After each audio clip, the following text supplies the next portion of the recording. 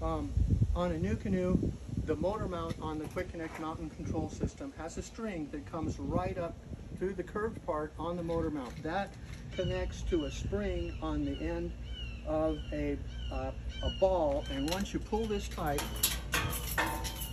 and you do have to have a cleat here, you don't have to pull it very tight for that ball to release. Now I can use the pulley system to lift the motor.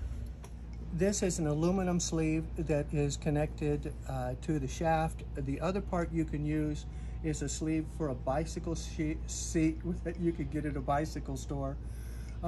This is a pulley system to pull the engine forward. If you look down at the bottom of this motor, this is an 80-pound thrust, which weighs about 60. It's a monster, and it performs like the 1103. But anyhow, this is the best example of how a pulley system works. You then connect it to a carabiner, then to a pulley. And if you look at the pulley, it's just big enough for the line. And this is the same line comes with the Newport vessels.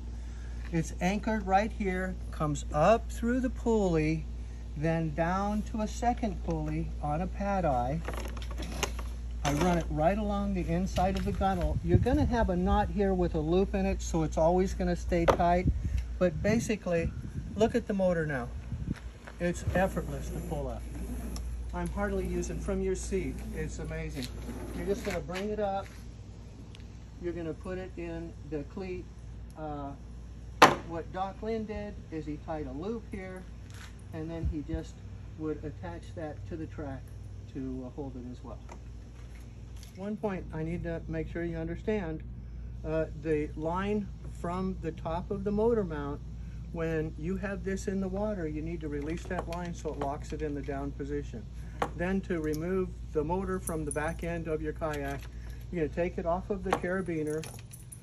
You're going to release the line going to the motor mount, and you're ready to store a motor.